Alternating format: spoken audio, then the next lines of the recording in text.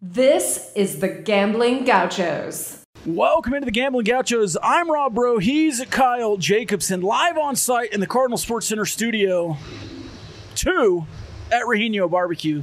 Talking to Aaron Rejino, owner, purveyor? How do you say that? Owner, cook, chef. Did you mean proprietor? Did you mean proprietor? Yeah, maybe so. Either way, we're here with you. We always enjoy coming. Aaron, I guess how you doing today? That's how we usually open them up. Yeah, man, I'm doing good. It's not too hot today, so I'm enjoying it. Well, you've got a good setup out here with the patio and some games for kids, you know, while people eat their food and everything. Tell our listeners, I'm sure they've maybe read a little bit about your story, but how y'all got started, how long y'all have been doing this, all that good stuff. Yeah, man. So we went to a trip in Houston, Texas,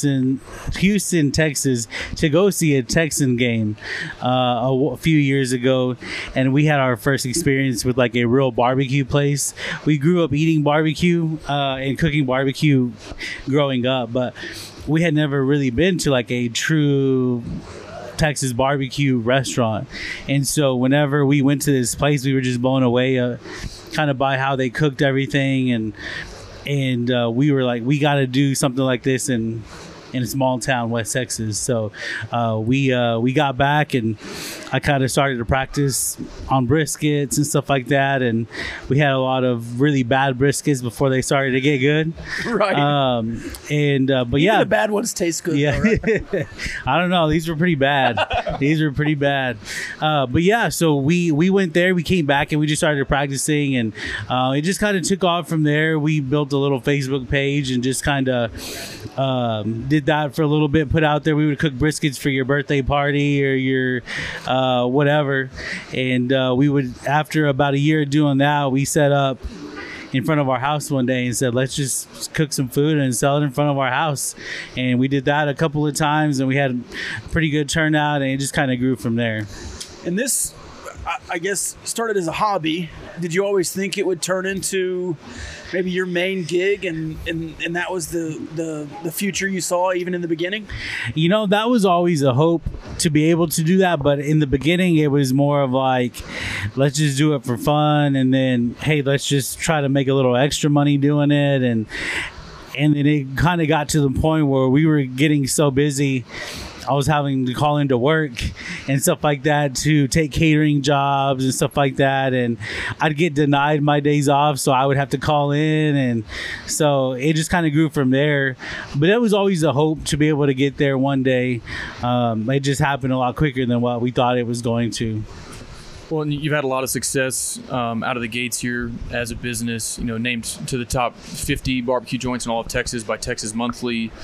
You're also named #1 barbecue joint in the world by the Gambling Gauchos. You know, I'm sure those were both really incredible honors, but how has it been with both the local community feedback and to get some honors and recognition like that? Man, it's been a lot of fun. You know, when we first started, no one knew who we were. I grew up here in Olton, so everyone knew who I was here. But outside of Olton, no one knew who we were. So no one was traveling here to eat here. And so we were relying on a lot of our local support, which was really good in the beginning. And we've never had a true barbecue restaurant in Olton before. And so it was kind of a learning experience for all of us to just kind of go through that. But, man, the local support has been really good. Olton is somewhat of a hub to a lot of smaller towns around us, and so we do get a lot of people that come out from towns that are 10 to 15 minutes away from where we are, and we're kind of able to be something that you can bring your family to whenever they're in town, or you just want to show off to somebody or whatever, have a lunch meeting here or something like that. So it's been a lot of fun, and just to hear people say, hey, I'm from over here, I came from here, I drove from here. So it's meant a lot to us to be able to have that experience. The last time I was here was a little bit different. It was 29 degrees. The patio was shut down. Yeah. You guys still cooking, but even with the bad weather, it was really bad outside. But a guy walks up while you and I were talking for the first time. He says, hey, I'm from Muleshoe. I love this place.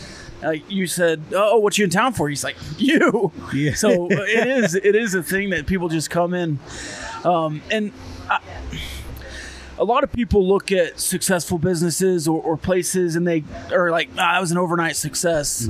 But I think what you've described is, a lot of hard work to even get to where you are now. You mentioned earlier before we started recording, your brother owns the place next door. I know you work with your family here. What's it like just being so close to family and kind of having a family business here that you're growing together? Yeah, it means a lot to us, and I really think that if it wasn't for our family that was here, we wouldn't be where we are right now. They allowed us to, like I said, my brother opened this store in 2012. And at the time, this lot was empty. We didn't own it, but at the time it was empty. But we always kind of had an idea that if we were to do something, we could do it on this lot. And so we were able to get that. But in the beginning, it was my wife and me, and that was it.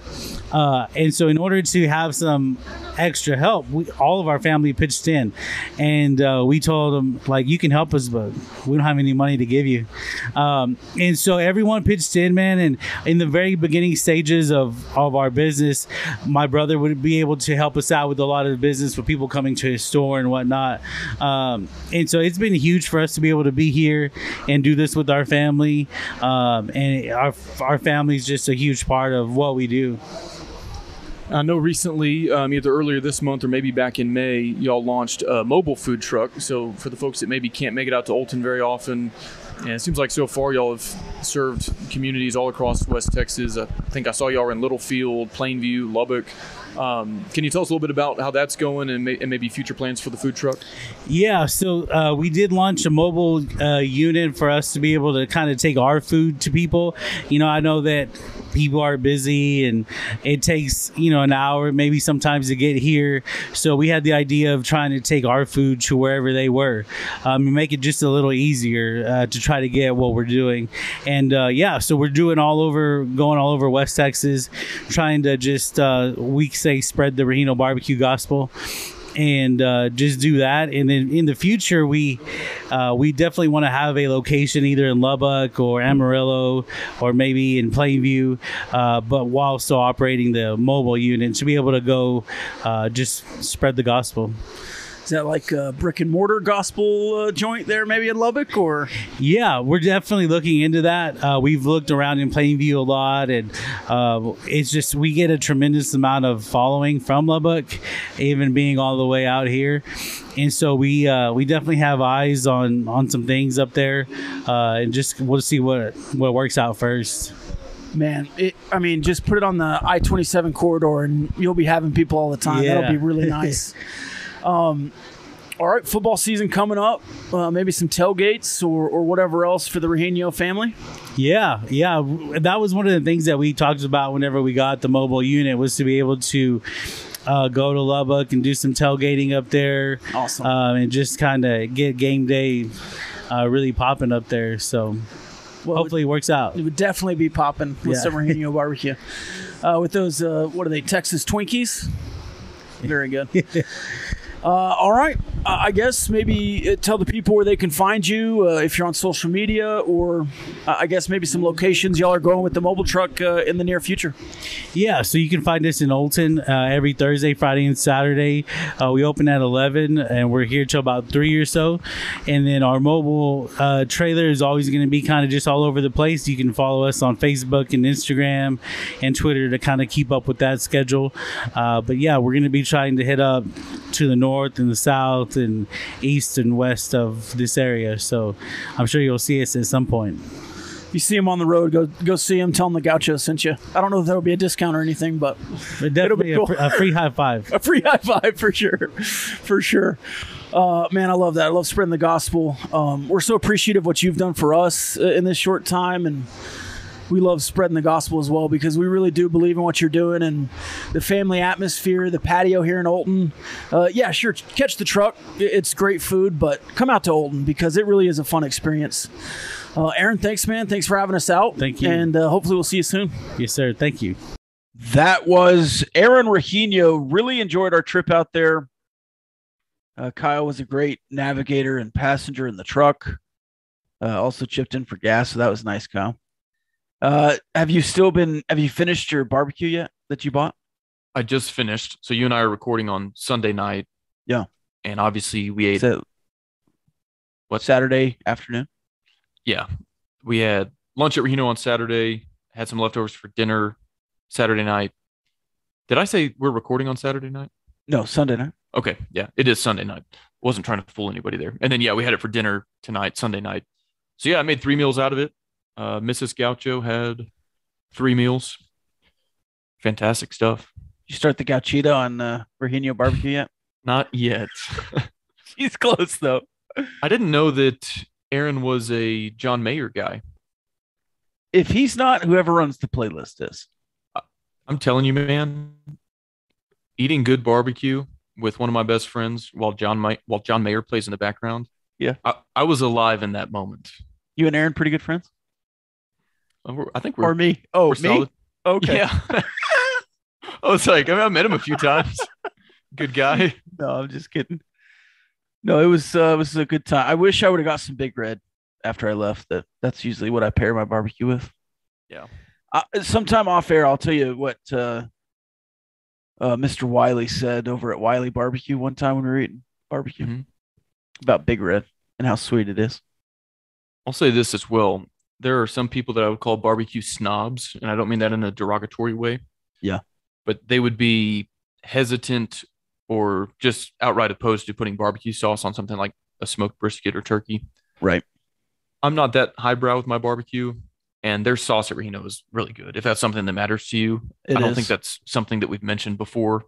Obviously, all the food itself is good, but their barbecue sauce is really good too. Yeah, I ate the baked potato. 10 out of 10 would recommend. And that is a potato. It's a large potato. I ate half of it with a big pile of brisket on top. Yeah. Anyways, great time. Obviously, back still in the Cardinal Sports Center studio. MyCardinalSports.com. Plano, Lubbock. The Lubbock Cardinal Sidewalk Sale, July 7th and the following days.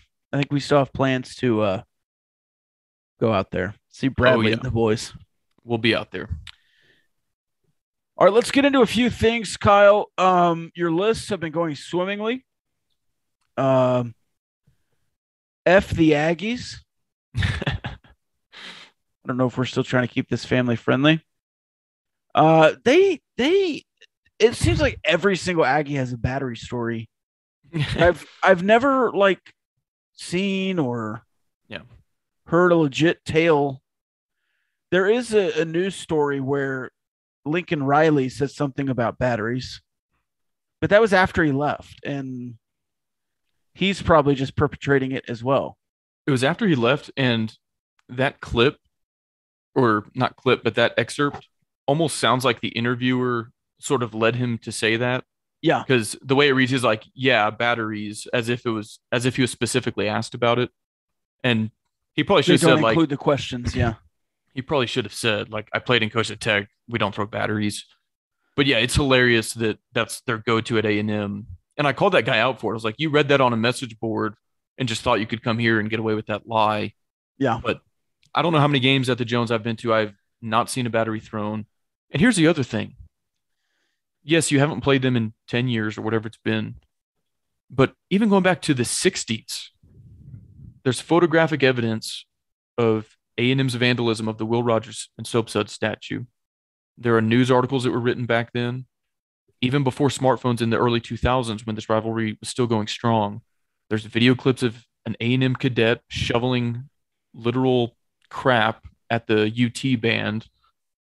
There's news reports that Mike McKinney, the chief of staff to Rick Perry back at the time, was engaged in Aggie on Aggie violence and tried to blame it on Tech. Right. Like all these things, I've got historical accounts, newspapers, photographs, videos, and they've not given us any of that, not an ounce. And so, if this happens all the time, if every time there's an A&M versus Tech football game, y'all are getting pelted with batteries, how has there not been a single news report, police report, photo, video the whole time? I don't get it. Yeah, I really don't either.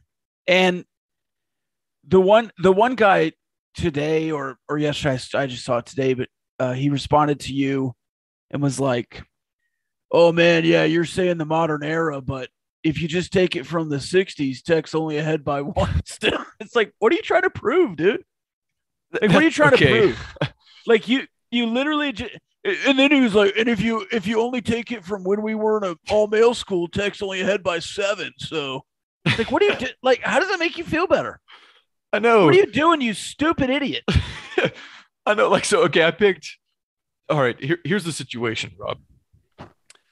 College football history goes back a long time. Yes. To the 1880s or 90s when Rutgers first played Princeton. Yes.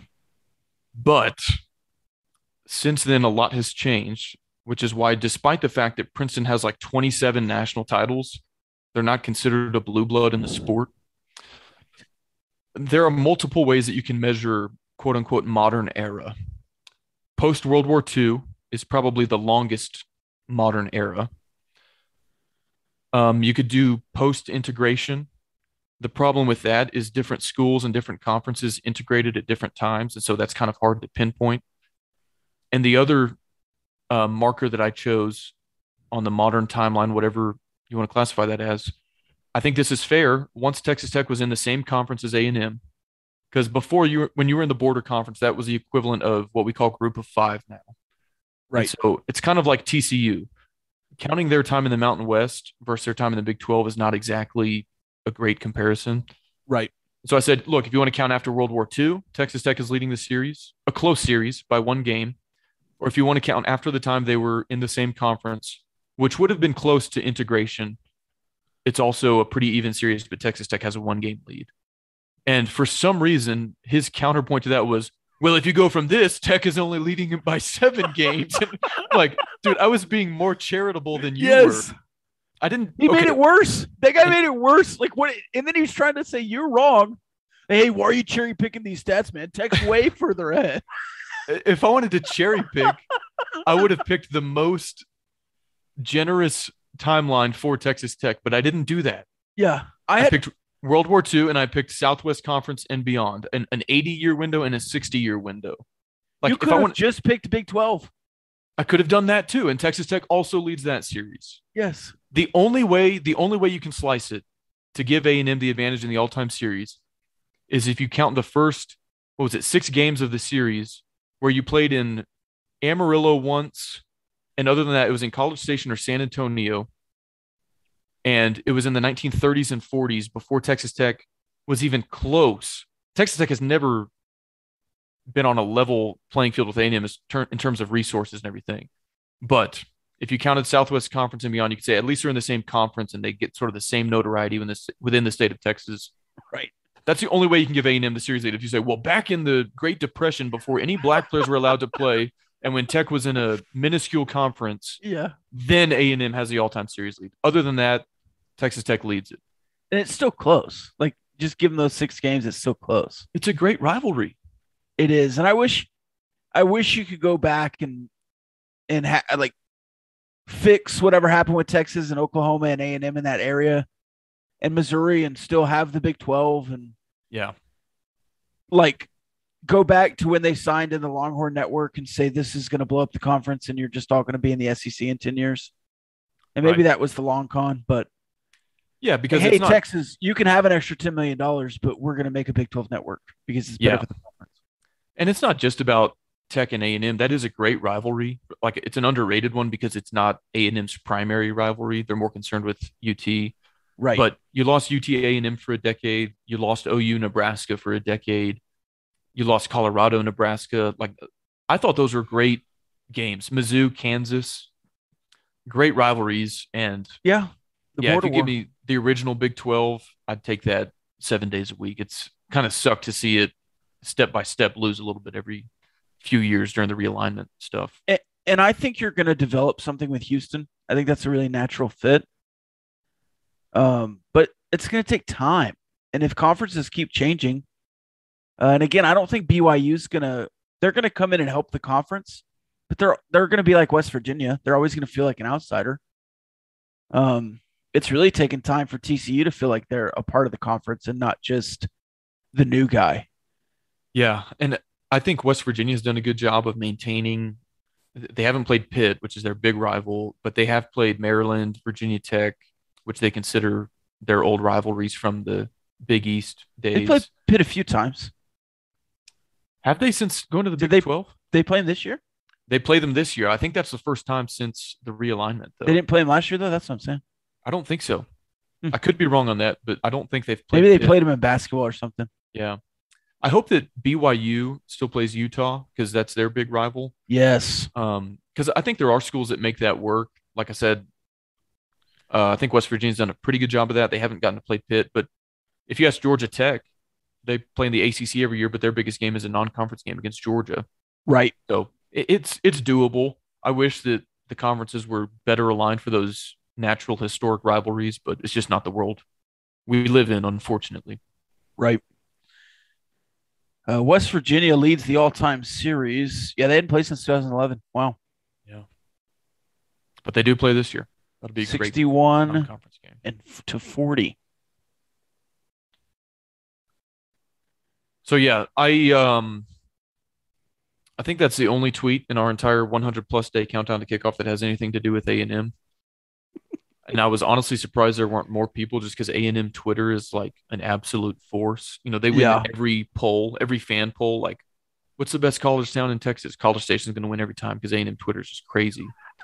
And so any other time I've tweeted something like that about A&M, it gets posted on TexAgs or wherever, and just a horde of them come after you. Right. There's only a handful, and maybe like some folks speculated in the Discord, they were just so owned there was no response to that thread. What are you supposed to say? I don't know. I guess you just accused me of cherry picking everything in the last 80 years, but that's not really what cherry picking means. And they were like, "Oh well, you know, Tech fans punched my mom." Okay, sure. I totally believe that happened because every accusation you have is hearsay. And I've given you newspaper articles, photos, and videos, and you've got nothing. So I just call them liars. I don't even entertain it. I say, no, you're lying. I'm very confident that you're lying to me. Or you also tweeted a lot about uniforms. You asked the people what their most underrated Texas Tech uniform was, and a lot of people just tweeted their favorites, which there is a difference. So difference. Underrated, what I was saying was kind of like a uniform that nobody is like, oh yeah, we're wearing these. Yeah. The thing is on the throwbacks, which is what a lot of people the Zach Thomas throwbacks, man. It's like everybody loves those. That's everybody loves those. That's properly rated. Yeah. If we wear those, everybody goes nuts in a good way. And so they get the respect they deserve. I was going for like under the radar stuff you don't wear that often that nobody really talks about. Yeah, or that you wear a lot and nobody respects, like the black, white, black. Yeah. No, that's a common away uniform, but it's a great look. What do you feel about paring down? Because right now you're like boring Oregon. If you're Texas Tech, you have so many combos, but it's just this. It's the same red helmet, it's the same red jersey, it's the same black pants, white pants, red pants, and then you just wear a different combo every week. It's the same uniform. What do you feel about just wearing black helmets and then black, white, black, red, black, or black, red, white at home with a blackout in October or November, whenever it is late in the season at night, and the throwback of choice? Yeah, I'm totally fine to pare it down. I grew up as a Tech fan watching during an era where they wore the exact same all black helmet every game. There was no red face mask. There was no stripe on it. It was a solid black helmet for more than a decade, if I recall correctly. Until freaking Tommy Tuberville brought his stupid Auburn white helmet with the double black lines. It's like, we're not Auburn, Tommy. Yeah. So I'm totally fine to live in a world where you wear one helmet, a black helmet. I have never liked the red helmets. Bring back the bass boat. The red helmets don't match. It doesn't look good with the red double T. No, it looks bad. If you had a black double T, I could maybe learn to like that more. I guess the one exception. Like a black throwback double T? Maybe. Yeah. The flat black double T?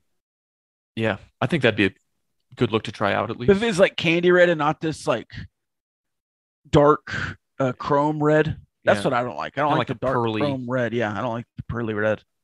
The only exception I would make potentially to wearing a black helmet every single game is the white throwback helmet.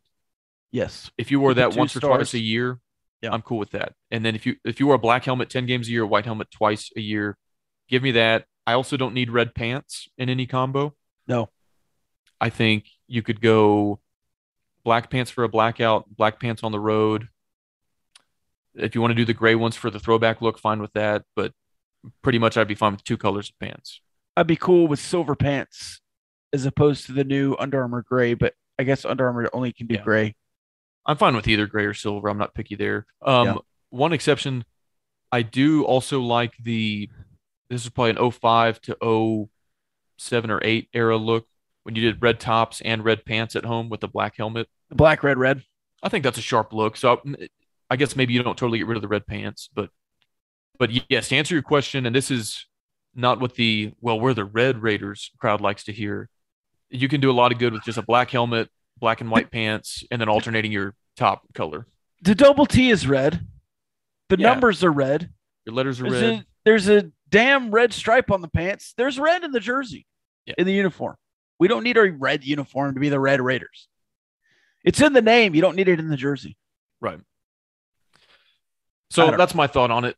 A look that I really miss, again, from like when I was a kid watching the Red Raiders, was the black, white, white on the road. I felt like that was really common in the Kingsbury Welker type era. Yes. And I think you've only worn that once in the last 10 or 15 years, and it was at Arizona during the Matt Wells era. I love the black, white, black.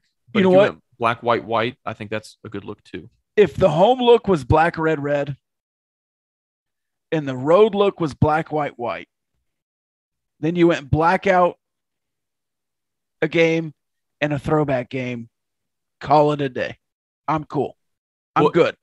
And so this is an interesting, this makes me feel old just in terms of how time goes by.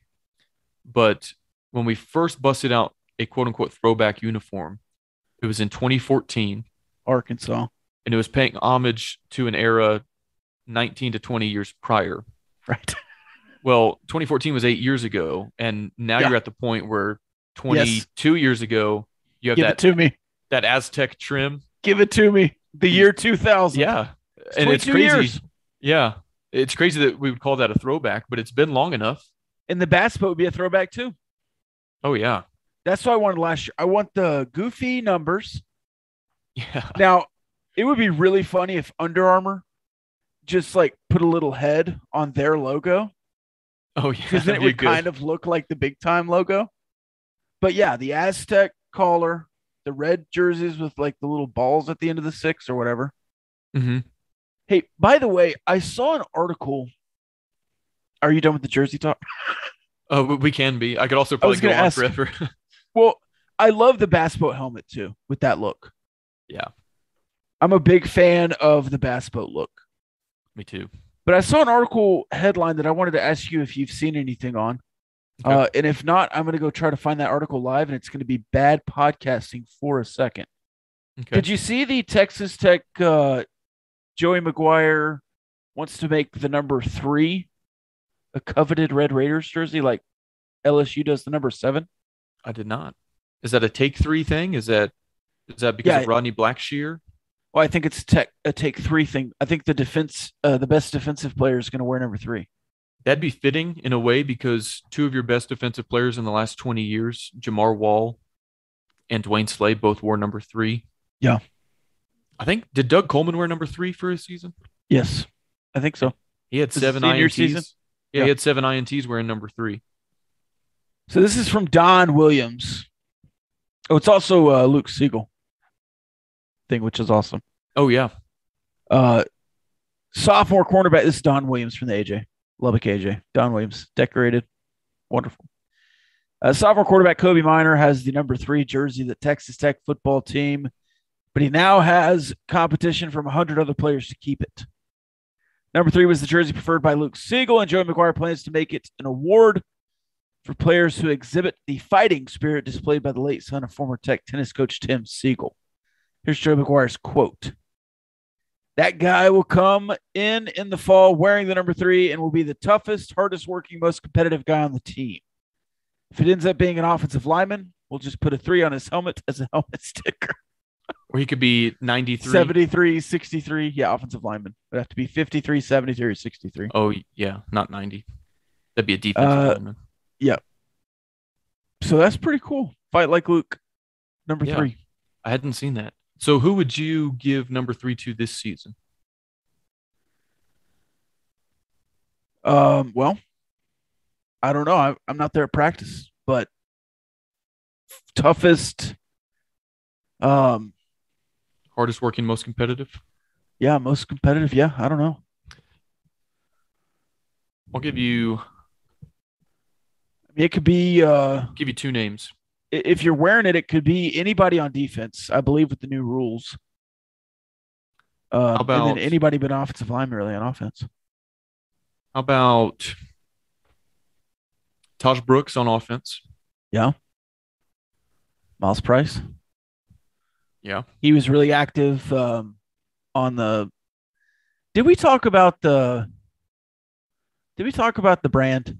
I'd put Rabbit on defense, number 3. Yes. Well, I was about to. That's what I was getting to. Did we talk about that finale on this show? I haven't. I need to catch up. Okay. So that must have been on the Raiderline Kick Cam, 11 to 1 weekdays. I was disappointed in the finale. I'm sorry to hear that, Rob. Spoiler alert. The first 3 episodes, about 20 full minutes. And then you had like team, offense, defense for the first 3 episodes. The final episode was supposed to incorporate the spring game. Do you want some conspiracy theory here?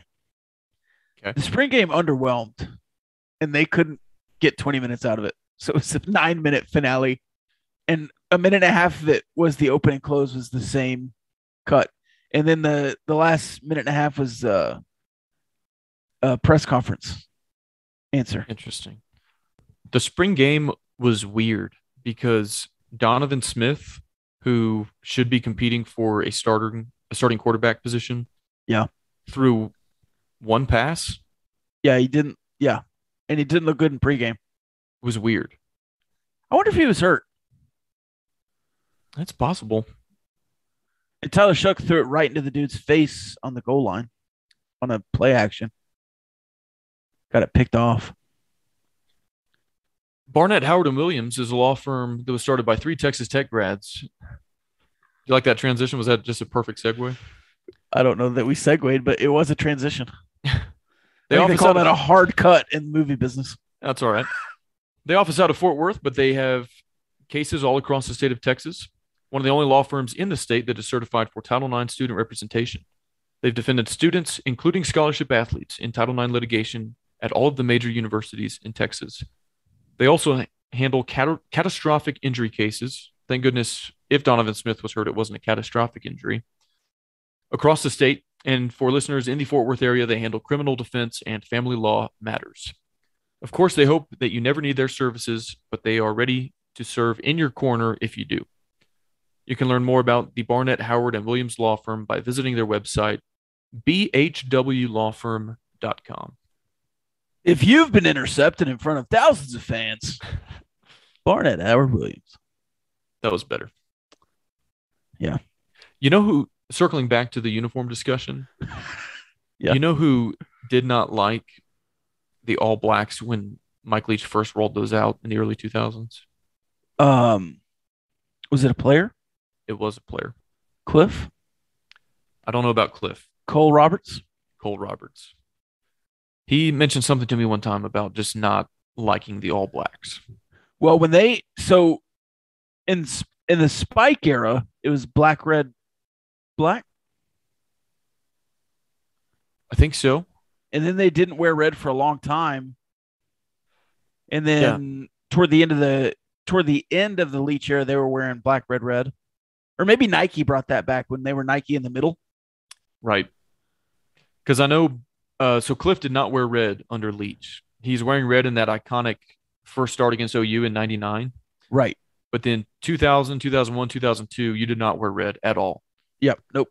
But BJ wore red, Cumbie wore red, Hodges wore red, and you've worn red ever since then. Except under Cliff, you didn't wear red in 13 and 14. And then you brought it back for TCU. Yeah.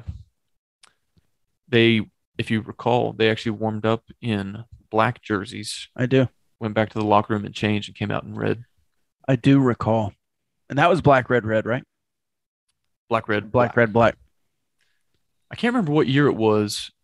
I think it was in the 70s, but the Red Raiders pulled the same maneuver where they warmed up in one color and then came out in another. Against Houston. Was that what it was? Number 5, Houston, I believe. Was that in 76 when you were like playing them at the very end of the year? Maybe. Maybe not. Maybe they weren't ranked number 5. I wasn't around then. I can't remember. Yeah, me neither. I can't remember. I wasn't there. Anyway, that's the last thing I have on the uniform talk. Okay. So if Tech only wore one helmet, it would be solid black, no stripes, black face mask, old school double T on the side would be my preference. Okay. Or since they're not going to do that, just the 3D double T. Yeah, with the bass boat. So you want the bass boat sparkle. Yeah, I liked it. All right. And then we're going, if you could just pick a black uniform, or are you saying black, red would be your go-to home uniform? So you want me to pick a base home and a base away? Yes. Yeah, that's what I'm going for.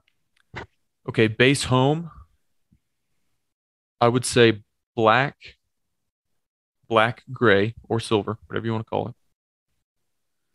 Yeah, I'm cool with gray pants. I don't like gray uniforms. Base away uniform. So you'd be in with a modernized, like that first Under Armour throwback they did, a modernized jersey like that. Yeah, I'll make my answer really simple. The 1990s throwbacks should be your base uniforms. Okay. And then alternate is the 70s white, red, white throwbacks. And then do a blackout if there's a night game. And that's it. Call it good. And then on the road, black, white, black, or black, white, white. I'm in.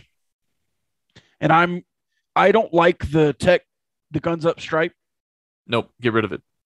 But I would like stripes on the sleeves, like the throwbacks. Yo, I mean, even the 80s. Because the white one looked good when you played Arkansas the year after. Yep. Because you wore those in Austin too. Yep. I think that should be your base away uniform. I think the Gabe Rivera early 80s, the picture we tweeted out today for 69 days till kickoff is a good look. It's just a solid red with the stripes on the sleeve. Just do that. Did we get a Daggy shout out today yet? No, he wore number 7, Rob. No, I know, but he finished with 69 touchdowns. And 69% completion rate. I think you got to do it today. Do you want to talk about your quarterbacks list at all? I mean, yeah. There's people were arguing that Patrick should have been first. A few people. No. I love Patrick Mahomes. He's great because of what he's done in Kansas City. I think the main spots where you got pushed back, and correct me if I'm wrong, was Hodges, yes, Potts, and yes, and Daggy. Yes. I guess generally speaking, a couple people thought Potts should be higher, Hodges should be higher, or not on the list. Potts was very divisive, lower. Just like he was in his regular career. Yeah. And if you read, actually, I don't think I put this in there. I was going to put in the write-up that Sticks was just like Potts/Sticks. Yeah. But Sticks had like 150 pass attempts.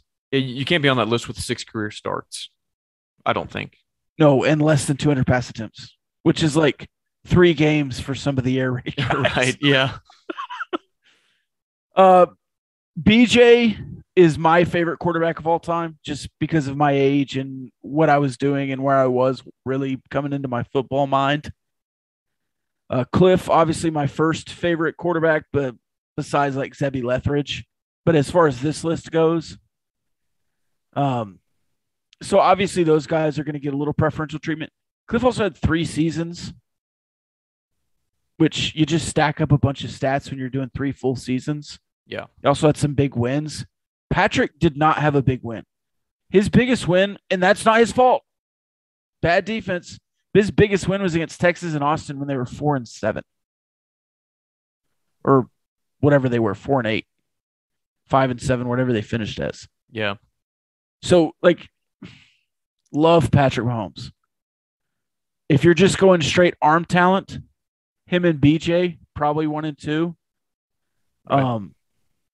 Graham had probably a little bit of an underrated arm, but fit the system perfectly. He also had, like, if you just look at individual seasons, the best individual season by a Texas Tech quarterback was 2007, Graham Harrell. Mhm. Just completion percentage, attempts, yards, touchdowns, like that was the peak. I think BJ was a victim of that Ole Miss game in Oxford not being televised. Yeah. And or not being in Lubbock. Like the fact that a bunch of Red Raiders didn't see that game, because that was a huge win for his individual legacy and for that team. I think he was also a victim of playing Navy in a bad bowl game. They won, but like had you played Right. like Had you played Cal? Yeah, so Cumbie lost to New Mexico in the regular season. And we don't talk at all about that regular season because they beat number 4 ranked Cal in the Holiday Bowl. People were chanting a la Caleb Williams, Spencer Rattler to get Cumbie off the field when they were playing TCU maybe early, and then they put up 70 on him, and everyone's like, okay, this guy's pretty good. But like Cumbie started out rough and just had the one season. But the reason I rank Cumbie probably ahead of Hodges, which flip a coin, Cumbie won his bowl game. And I think that while quarterbacks shouldn't get dinged on wins and losses, like I still put Patrick number 3 or 4, whatever it was, you do get a bump for wins and losses because the quarterback is a big part of your record. Obviously, Hodges is what it is. I love Cody Hodges. And being the 7th best quarterback since 2000 at Texas Tech is still really damn good. I mean, there's a bunch of good quarterbacks that come through. Mm-hmm.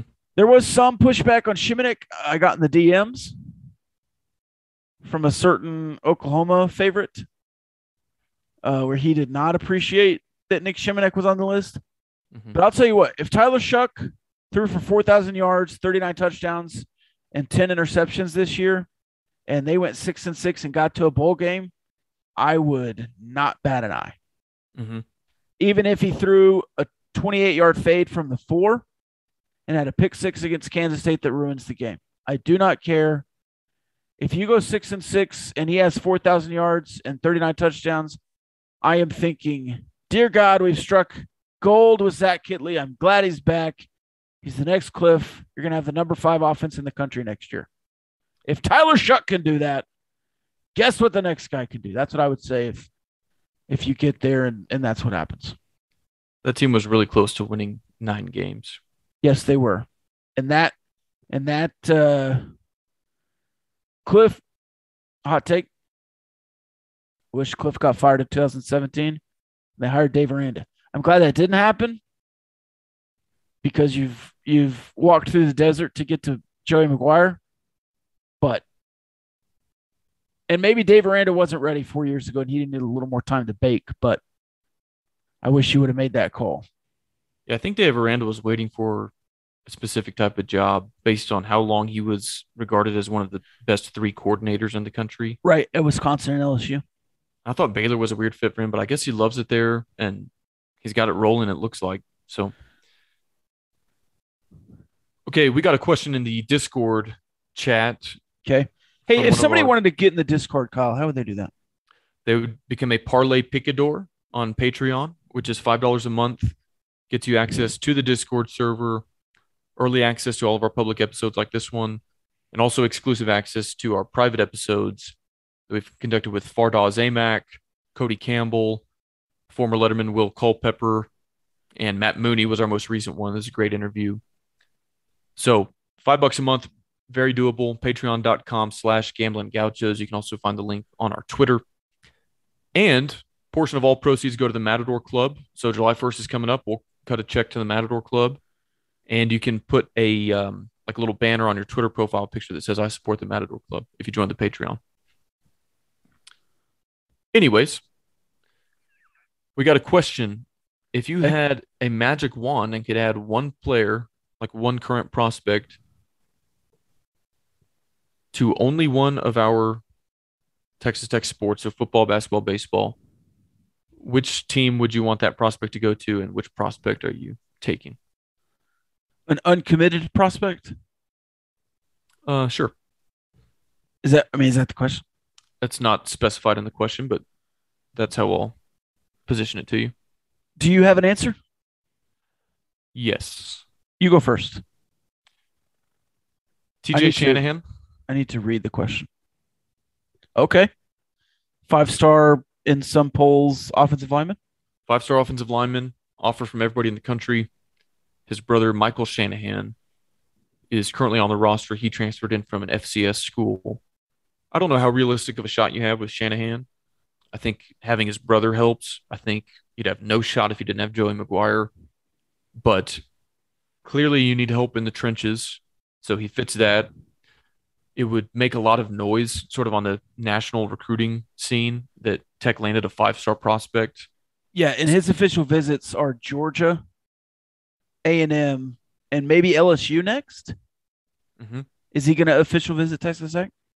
I don't know. Sure would be cool. It'd be a lot cooler if he did. Be a lot cooler if he did. And, it's one thing for Tech. Don't get me wrong. This would still be really cool. It'd be one thing for Tech to land a 5-star quarterback or receiver, but those two positions sort of already fit what your identity is. If you were to land a 5-star offensive lineman or linebacker, I feel like that would turn even more heads. And so yes. Basketball, you're kind of set for this year, so it's hard for me to – I haven't looked ahead at any 2023 kids yet for next year's basketball squad, so I'm sticking with football and choosing TJ Shanahan. Can we say Drew Steffi, but he just comes here early? Even though I don't know that you need him. Just he's already shooting, committed. Man. His shooting. I know, but you would reclassify him and he'd get here with Elijah Fisher. Yeah. Yeah, I like that answer. I like the TJ Shanahan answer. There's a couple you missed out on that I wish you would have gotten. Avion Carter from Tascosa. Mm-hmm. Is when I wish I could wave a wand and he flipped to Texas Tech. And then obviously some of the offensive linemen or defensive linemen that you were kind of rumored to get when Tim DeRuyter came from Oregon. I think there was a 5-star offensive lineman that kind of sniffed around for a second, and then I think probably committed to Texas, if I'm right. But I really do like the TJ Shanahan. I think your reasoning is solid in that Texas Tech has had some 4-star receivers and DBs and whatever else jump into the group here at Texas Tech, but those trenches, the 4-star defensive end, Vasic is one that may or may not be committing just to go an official visit. Those are the ones that are like, oh, okay, wait. Texas Tech is like actually recruiting and not just putting 25 guys in the class to make it look like they're number 3 in the country, which is what I've heard a lot so far. So a trench player, whatever it is, 4 to 5-star. I'm with you on that. Of course, any 5-star would be electric because you don't have a 5-star player ever in football. Yeah, absolutely. Speaking of football, you and I have been to a couple Lubbock Matadors games since the last time we talked. And they are, of course, also one of our beloved sponsors of the Gambling Gauchos. Last night's game got a little bit feisty. It did. It was awesome, though. First off, that referee was terrible. Yes, he was. And I'm not just bitching and moaning about that. There is a consequence to an official or a referee just losing control of the game. Yes. And that's what it was like, dude, we're not just yelling at you because that was a bad call or bad no call. You're losing control of the game, and that results in players fighting each other and the benches going nuts and all that. And there was a red card. And I love, so the Mozos started the fan group, which I believe we're going to talk to next week. Yes. But the fan group started behind the Matadors bench early in the season. Mm-hmm. And then they had a late rally where they were like, wait, maybe we should sit behind the opposing bench. Absolutely. And it has been a game changer. I think what was a great atmosphere is an even better atmosphere now that the coach can't talk to his players from 2 feet away. He has to get in their face on the bench, which does not happen anywhere else in the NPSL, at least in the Lone Star Conference. So excited about Lubbock Matador soccer. I've been to 3 or 4 games now. Each one has been electric. Even the loss in week 1 when I went, not as fun as you lose. But that last night, 1-1 draw, most exciting tie I've ever been a part of. Yeah. And the Matadors didn't score until the last 10 minutes. And I want to give them a shout out to the organization for putting on such a good game day atmosphere. Like, even if you don't make it to the tailgate or the after party, which you should go to because those are a lot of fun, the whole staff does a great job with the merchandise, the concessions, the game day atmosphere. It's just a lot of fun to be at. Like, I don't know if you went to any minor league baseball growing up, but it's one of those things you can just ignore the game and have a good time. Yes. And, I'm mostly watching the game, but even if you're not, there's, okay, my wife is getting a snow cone, or I can go get a jersey. I can go out to Jody's car at halftime and drink a Coors Light. I don't know if that's technically Lubbock Matador sanctioned, but no. So it's been a lot of fun. I've seen a win, a loss, and a draw, and all 3 were a blast. And I think that my only worry about this was that there'd be a lot of hype at the beginning and then it would tail off. To me, the crowd size looked the same as week 1. Yes. And it's fun, and so people are going to keep coming back. Yeah. So they announced it as 4,200 on Saturday night. There was a dip on Wednesday, but in Lubbock, it's hard to have events on Wednesday nights. Mm-hmm. It's a church night. It's a church night. Even in the summer, even in the dead of summer, like, it's Wednesday night. I mean, you can't plan things on Wednesday night. So also, there's a little bit of a gap in the schedule that I thought might kill some momentum. But to have 4,200 strong in July or June, the end of June, when you hadn't played in Lubbock in 3 weeks and there was 2 games in 1 week, like, you're doing something right. Absolutely. You're absolutely doing something right. And if they do this again next year, which I'm assuming they are, I don't want to make too many assumptions here, but I like it at Plains Capital. And if you're going to keep it at Lowry Field, I don't know there's anywhere else in Lubbock to do it. But if you could grow next year. I was actually discussing this at halftime with a couple folks. Yeah. I almost think a smaller venue would be better. Like, I guess a venue you have to have at least 4,000. Yeah. I mean, could you fit that many at John Walker or at LCU? Not at LCU. And you couldn't do like the tailgate and the beer and all that at LCU. Because I don't know. I feel like it's even though the tailgate's outside. It's too big of a stadium for that. And I know the soccer players don't like the football lines on the field. And so I'd like to see them add an actual soccer stadium. And even if the stands are smaller, if you packed in a bunch of people, I think it'd be a really cool atmosphere. Get it a little, create some intrigue, some demand.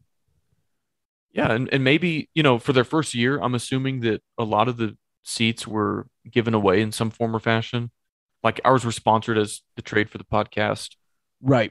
But if you sell 8,000 tickets or give away 8,000 tickets and 4,200 people show up, if you sell or give away 4,000 tickets, how many people are going to show up? Or just quit giving them away and sell 3,000 and have 3,000 people packed in going nuts together instead of 4,000 spread out in a 20,000 seat. Yeah, but if 3,000 people buy tickets, you're not going to have 3,000 people show up. Like 25. Well, it's close to it. I mean, whatever. You get what I'm saying. All right. Yeah, there's also a club level and everything else at Plains Capital that you won't have at another place. Yeah, I think there's some discussions to be had. Can you find a grass facility? Is there a soccer specific facility? I don't know the seating arrangement at John Walker. I don't know the capacity. I don't know the capacity. I think it'd be full for a Lubbock Matadors game. And so the thing about John Walker, there's not an opposite section like on the other side of the field, but if they would let people kind of like line the exterior and make it like a standing room, I think that'd be a super cool environment. 1,500. That's it? Yeah. I was thinking it was pretty small. Yeah, that might be too small then. Yeah, it's too small. That's why, because they were going to have it there, and then they sold 2,000 season tickets or whatever. Mm. And they were like, well, let's go big, baby. Yeah. I just don't know that there's another place, unless you found another high school stadium in Lubbock that was a little more intimate. Yeah, I don't Go to know. there's a Coronado campus has a set of stands. Trinity, Friendship Trinity and Cooper Christian? have dedicated soccer fields, or if they just use the football field. Yeah, I don't know either. Anyway, they're also probably turf, so you can't like mow off the lines in the summer. Another sponsor shout out, our friends over at Code Ninjas. The owner there, Jody Slaughter, is the aforementioned gentleman who was kind enough to offer me a beer at halftime. He's started to make his way out to some Lubbock Matadors games. Anyway, Code Ninjas teaches kids ages 5 to 14 how to level up their coding, STEM, and engineering skills in a fun, hands-on environment. Not only do they have year-round programs that you can look into, right now they have all kinds of summer camps also going on. They're week-long programs, and they use technology that your kids already love, like Legos, Minecraft, and Roblox, to expand their skills, creativity, and confidence. All sorts of things they can learn. As you know, Rob, it's important to keep the kids' minds active during the summer when they're not in school. This is a great environment, a fun place for them to do that. And our listeners can get $10 off any summer camp using the promo code Gauchos at checkout. That's good for any of the Lubbock Code Ninjas summer camps. Give them a call at 806-370-0022 or check out all the programs at codeninjas.com. .com. Make a controller out of a banana. Codeninjas.com. Germ Blast. Sorry. Not a sponsor. What did you think? Do you have a favorite SNL skit? Oh, a favorite SNL skit. This is like off the wall, but we like to get off the wall. I'm assuming you have one, so you go first and let me think on it for a second. The ESPN Classic, like women's bowling sketches with Jason Sudeikis as the commentator alongside Will Forte, who is like the idiot who doesn't know anything, but they're wearing mustaches. They like just go off in these wild segues. There's got to be something to that, am I right? Oh, I don't know. All right, sounds good. Tampax, helping you relax when Mother Nature attacks your slacks. Tampax.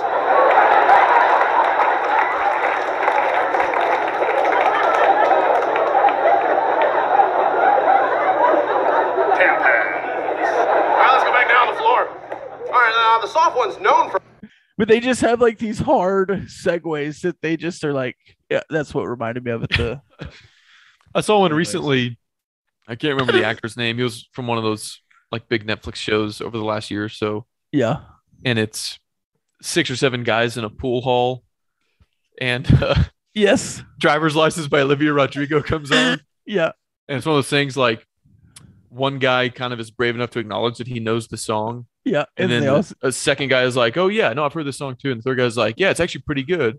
And like by the end of it, they're all singing along to the entire chorus and everything. Yeah. And it's funny, you know, they're all like grown men, you know, in their 30s or 40s. That one was pretty funny. There was an old bit they used to do in a different areas, different kind of skits, where there would be a song in the background, and then they would say a line and then hit a punchline and then go right back into the chorus, and they would all sing the chorus together. Those were great sketches. Obviously, Bill Brasky's some of my favorites too. Bill Brasky. I like the old Celebrity Jeopardy ones with Will Ferrell and Norm Macdonald playing Burt Reynolds. Yes. Turd Ferguson. Sean Connery. It's funny. It's a big hat. It's funny. Yeah, it's not my name. Yeah, what do you want? Jimmy Fallon is James Stewart, French Stewart. Yeah, French Stewart. Not a big Jimmy Fallon fan anymore, but he used to be funny. He does a good... He jumped the shark. Yeah. I think my favorite Jimmy Fallon bit is he does a medley of 90s and early 2000s troll doll songs. Yeah, that So was from his stand-up days before SNL, or maybe on Yeah. his maybe that was on his audition tape. So he's covering like Counting Crows, Dave Matthews, REM, Four Non-Blondes. Alanis Morissette. Yeah, like I they're wanted a their greatest troll hits, but it's doll. all about troll dolls. Yeah, Oh, I need to That's look a up good- that clip. that's a I good love one. that. I'm gonna tweet that out tonight. That's a good one. The funniest Jimmy Fallon breaking is the hot tub scene, the hot tub scene with Will Ferrell and what's her name? And I think maybe Drew Barrymore and Jimmy Fallon are in there, and Jimmy can't keep a straight face. Jimmy Crackcorn and I don't care. Anyways, people say the SNL was bad in the 2000s, but Jason Sudeikis and Will Forte and Bill Hader You want to know my thoughts on that? were so good. They're old and they don't have good sense of humor anymore. It's one of those things. It's not always written just- to them. Yeah. So Yeah. people in like my grandparents thought the Beatles were awful and like they hated that my mom and dad and uncles listened to it. Yeah. And then our parents think that whatever crap we listened to in the 90s is awful. And you and I think that whatever is being pumped to 18-year-olds today is awful. Yeah. It's the same with SNL. Like, oh, it's not the same since Chris Farley isn't on there. In 15 years, we'll be like, none of this is as good as when Kate McKinnon and Bowen Yang were on here. It's just like an era I'm not going to thing. say that, but Kate McKinnon's great. You don't like Bowen Yang? I couldn't have pulled his name out of a hat. I think he's pretty funny. I always thought Pete Davidson was overhyped. I don't get it at all. Oh, he's gone now. Yeah, but like I don't understand why he's so famous. I guess because he dates famous people, but I don't know why they date him. I don't think he's that funny. He's Yeah. not good looking. I just don't get it. Sound a little bit jealous of Pete Davidson. No, I'm not. Trust me, I don't want to be dating Kim Kardashian, but it's like one of those Ariana things. Grande either. No. I mean, I'm happily married, but it's just Right. one of those things. Like I Right. know why Colin Jost is famous because he's funny and he's handsome.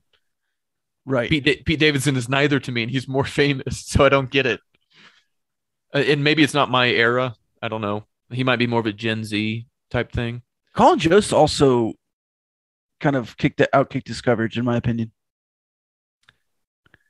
I mean, Scarlett Johansson. probably anybody married to Scarlett Johansson more or less Right. outkicked their coverage to some Right. extent. Yeah. Anyways, what were we talking about? I think we were talking about Texas Tech sports at some point. Yeah. Do you have any more brave sponsors that go along with us on this wild journey that we need to shout out? No, I think here in the Cardinal Sports Center studio, we already got Rejino, the Lubbock Matadors, Code Ninjas, Diversified Lenders, and Barnett, Howard, and Williams. So I think we've covered our bases there. All right, cool. Do you want to sneak peek at any of the lists or like any hints for this week? Yeah, let's do it. Let's see if I can guess them.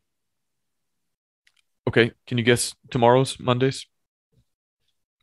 Well, I know a few in the podcast. I don't know if you want me to like just get. I thought you said something about a hint. Well, yeah, we could like tease them. I don't want to give them away. Okay. No, just tease them, and then I'll just in my mind say, "Oh yeah, I know what that one is." Okay. Mondays involves Bill Cosby. Okay. Yeah, I don't know what you're doing. A list? Yeah. Oh, okay. Yes. Yeah. You know, I didn't know that he was related to that program. Yeah, he's Baylor Bold, man. Yeah. So this is the comparing. This is the comparing programs to 80 sitcoms. Is this what we're doing? No. Oh, we don't do that. No. So that one is not really a ranking. It's Yeah. so there's two variations of lists. One is like a ranking, and the other is each school's best or most, whatever. Yeah. Yeah, I got it. Tuesday is I don't know if there's a hint. It's the best football games in Big 12 history. Oh, nice. So Between two Big 12 programs, current Big 12 programs, yeah. So is anything Texas with- Tech and Oklahoma on the list from 2016? it's honorable mention. Okay, that's going to create some stir That's not a. because people keep telling me that that's Texas Tech's best game lately. That's it's not. stupid. It was a loss. We didn't. It Even wasn't a good game. that year, did we? It wasn't a good game. No. I mean, it's notable because of the records that were broken, but It was bad defense. yeah, no, it's not on the top Joe 10 list. Mixon was catching a 4-yard pass and running for 72 yards. That wasn't a good game. It wasn't good offense. It was bad defense. Yep. And we had to hear about it 42 times in 3 weeks because Patrick and Baker played. Now that Baker sucks, they don't talk about it anymore, which is hilarious. Sorry. I'm sure it's a great list. Well, and the other thing is, to me anyway, that was so predictable. Like, okay, yeah, OU wins the game. Right. Baker Mayfield wins the Heisman, whatever. But I've been saying for 5 years that Pat was going to be the better pro far and away. Yeah. And Baker Mayfield will be selling insurance by his 30th birthday, and that's probably what's going to happen. Yeah. Progressive. Probably. They need to do a Hulu Has Live Sports commercial with Baker and make it like an Uncle Rico, peaked in high school, Rob Lowe kind of bit, where it's like, hey, Baker, remember when you were playing live sports on Hulu? That'd be good. I can't wait for Baker to be on TV like Dan Orlovsky and call all the Big 12 games. No. Talk about all the batteries that were thrown at him when he came back to Lubbock. Yeah. How he was Okay. stealing signs when he had to sit out a year. Wednesday's hint is Patrick Mahomes. Okay. Thursday's hint is that it is going to absolutely break Kansas Twitter. And that's okay. Yeah, so you've given that hint. You gave that hint in the Discord, and I still don't know what that one is. I know what the Patrick Mahomes one is. It is going to break. It's not going to break the entire internet, but Kansas Twitter is going to melt down when they see Thursday's list. Is it another thing about Fog Allen? No, it has nothing to do with Fog Allen. Okay. Is it best Big 12 teams? No. You'll just have to wait and see. I can't tease it too much, but just stay tuned for Thursday. Okay. And then we'll get into the weekend during our midweek episode. Is that fair? Yep. It's fair. Fair's fair. I still want to tweet out Seth Dagey. 69 touchdowns, 69% completion percentage, 69 days to kick off. You're the Twitter guy, though. I'm the Twitter guy. I'm not going to step on your bit. Unless we tweet something bad. Even though I keep, I was replying to some people because I couldn't handle it anymore. I've got a bone to pick with you, Rob. Okay. Are you aware that you got trolled into oblivion today on the Gauchos account? Did I? Yeah, I had to undo it. What happened? The original tweet was like, here are the 4 best group of 5 stadiums. And like, it was a call to quote tweet or reply with your favorite. Yeah, I retweeted. I thought it was funny. A guy from Baylor tweeted a picture of the Jones and you retweeted on the Gauchos. I know. I thought it was funny. No, I undid that. That was not funny. I didn't get trolled. I knew it was happening. No. How dare you? I didn't get trolled. I thought it was funny. I think you got trolled. I didn't get trolled. I knew what was happening. I can't laugh. We're a Big 12 account now. You've made that happen. We're not just a Texas Tech account anymore. College Baseball Nation released their final college baseball rankings, and Texas Tech is not on it. Yeah, they probably shouldn't be. Fell out of the top 25. Yeah, I mean, okay. Yeah, I won't argue with that, honestly. I mean, they're probably in the 20s. But you were a 3 seed and you lost to a 2 seed. Even though that 2 seed went to Omaha. Where did Notre Dame finish? 8? Fifth. Ooh. Why don't you just go through the top 10? Ole Miss, OU, Arkansas, A&M, Notre Dame, Auburn, Texas, Stanford, Tennessee, Oregon State. Tennessee all the way to 9. That's kind of brutal. Well, they didn't make the Omaha. But I wouldn't put them in the top 5 because they weren't in the Final Four and they lost to number 5 Notre Dame. So I would put them at 6 maybe. You did have series wins over number 7 Texas and number 18 Oklahoma State for whatever that's worth. 2 of the teams that kind of contributed to your demise at the end of the year are ranked 2nd and 5th. so no shame in that. Right. That's Certainly. whatever. Certainly. You could maybe But you're argue not they should gonna look back in 10 years and be like, hey man, Tadlock was great with all those national championships, but he didn't land in the top 25 in 2022. yeah, at least not according to College Baseball Nation, which I had not heard of until just now. Oh, Nation. Yeah. Yeah. So not even like College Baseball America or whatever. Yeah. Not D1 Okay. or College Baseball America. Okay. I thought we were doing some reputable stuff there. Nope. And also, I didn't get trolled. I knew what was happening. No, I think you got trolled. I I think fixed it for you. I saw who it was. It was Mattis Bear. Yeah. I knew it was a Baylor guy. Yeah. It was a funny joke. I fixed it for you. Don't worry. Also, you always know when a certain Oklahoma fan Twitter account is mad when they double text you. They double tweet you back. Yeah, that funny. happens somewhat frequently. It happened today. You were having a conversation with him, and I jumped in and made him double tweet us. Yeah.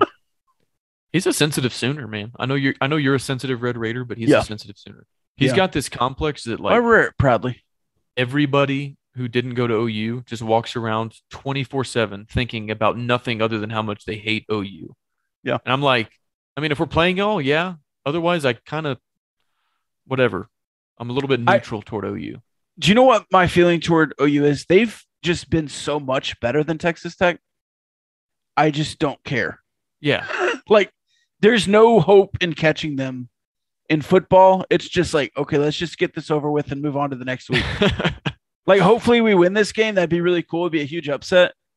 But, like, thank you, sir. May I have another? Let's go beat Texas in Austin. Yeah, Torian Henderson is not walking through that door. No.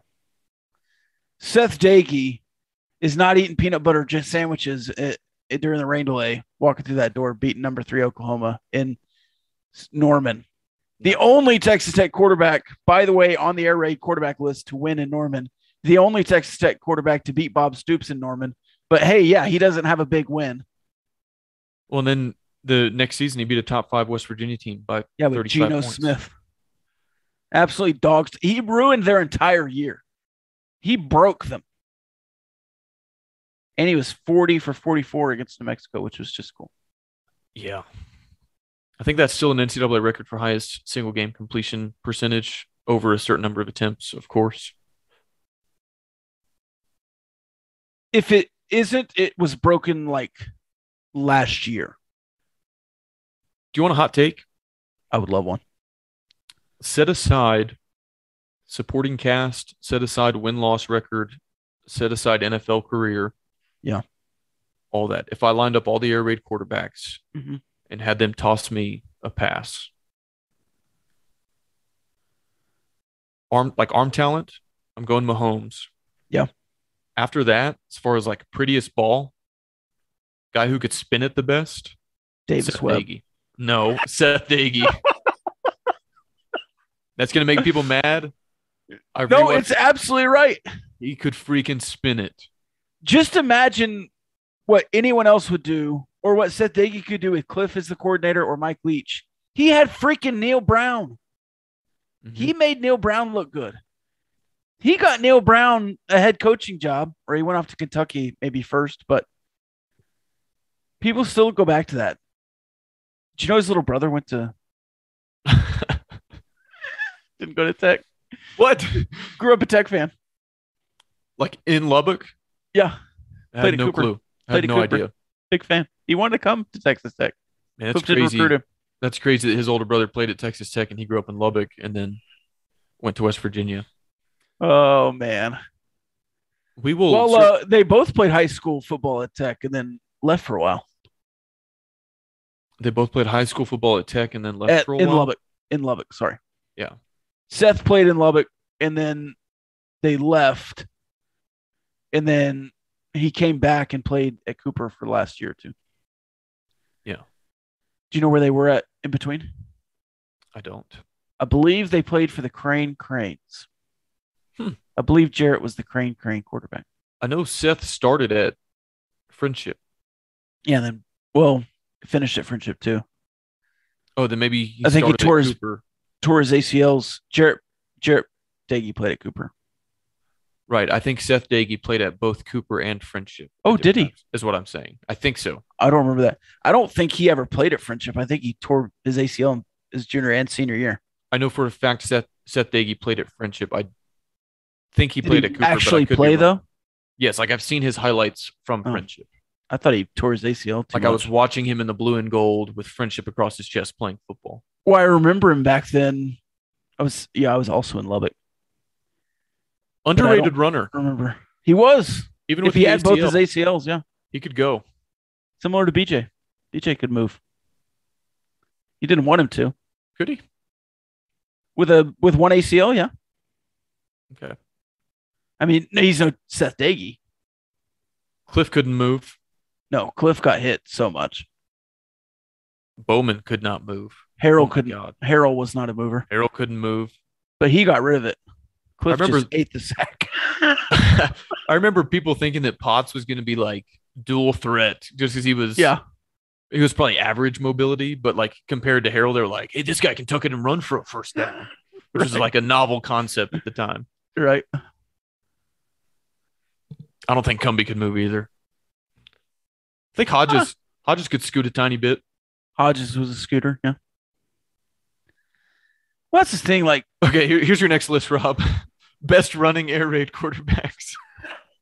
Patrick, even though he just walked in a bunch of touchdowns, Yeah. I think he had 20 rushing touchdowns or something crazy. Honestly, you'd have to put Baker. Baker could move a little bit. Wouldn't have to put anything. I mean, no, you don't. I have to. almost put Baker on the list instead of Davis Webb just as a troll. He's the only Cliff Kingsbury quarterback with a winning record. Man, Tough. yikes. I was thinking for half a second, I was like, could I possibly dispute that? No. That's No. He's 5-2. It's a little bit lopsided just because he got to start 100%. against like Texas State, 100%. SMU, SMU, Stephen F. Austin. UTEP. Yeah.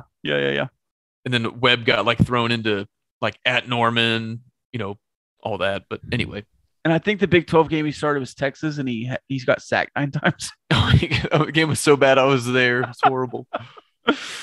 Oh, my God. They put in Brewer at the very end, and Brewer marches down the field and scored. Yeah. Like, maybe should have done that before the last possession of the fourth quarter. Cliff. Right. I think your only touchdown before that Brewer drive was a fake/impromptu fake punt.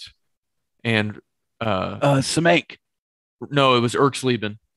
Ryan Erxleben. Yeah. I don't think it was a called fake. I think he just saw something and just realized that every Texas player had his back turned to him, so he just started running and Yeah. scored. Erxleben. I forgot about him. Fun fact: his dad. He's What was the greatest his dad's name? punters in Texas Tech history. Donnie Anderson, Maury Buford. The current kid. What's his name? Austin McNamara. Yeah. Erxleben. But Taylor Erxleben's dad was a Texas football player. Oh, yeah. I don't remember if he was a punter or something different, but anyway. I once worked at a soup kitchen with Alex Trelika's dad, Gerald. Okay. You had a dad story? I just wanted one too. Cool. You know another dad of a Red Raider? Patrick Mahomes II. Yep. Yeah. Future Hey, Red Raider. big time recruiting news. Class of 2041. Patrick Mahomes III, 5-star quarterback. Yeah. Highest rated quarterback in Rivals history since Arch Manning. Might be a Tim Tadlock put on the board, but we'll see. I wonder if Patrick Mahomes III would have a better ERA than Patrick Mahomes II. I would assume it would not be difficult to do so. It couldn't be worse. No. 'Cause Literally. Patrick Mahomes II's ERA is infinity. Well, but here's the deal. Tadlock. You think Tadlock makes another 18 years? He's not old. But He's that's no a spring long chicken career. either. That's a long Yeah. career. That'd be At a one place. 27-year career at Tech. Hey, congratulations to Ole Miss on beating Oklahoma in the College World Series. That guy was there 18 years before he won that national championship. Mike Martin at Florida State, 31 years. no Never won natties. one. True or false? Tim Tadlock is a national championship winning coach at Texas Tech before his 18th season. I think he's been here 10. This was his 10th. Was this his 9th or 10th? This was his 10th. So in the next 8 seasons, Texas Tech wins the national championship. True or false? I will say. I'll say true. True, man. Okay. I'll say true. I don't know why you're waiting so long. I was just giving it was some it gonna thought. Is hurt? that okay? I would just say true, man. Yeah, we're gonna win a national championship at Texas Tech baseball. I'll Well, say we aren't. false. I'll say false Good because we're gonna win 3 national championships in the next. Oh, 8 okay. years, Okay. not 1. Well, the premise was, will he be a national championship winning coach? So it could be multiple. That I don't think is how you phrased it. But we can go to the tape. It's a recorded podcast, so All right. I think you said, "Will he win a national championship?" That's what I said first, and then when I was resetting up the question, I messed up, and so I had to say that. So I said Okay. both. You're right. Okay. All right. I've gotten awkwardly dark here in Zoom. Hey, do you have lights on your apartment, or? Yeah, they're not on. No, I could turn it on. Okay. Well, I think we've talked long enough, especially for an off-season episode. Yeah, I was about to say final thoughts. Is where I was going with that. Final Oh, this thoughts. is gross. Keep an eye out for the countdown to kickoff and more Big 12 lists. I'm ready. All right. Love y'all.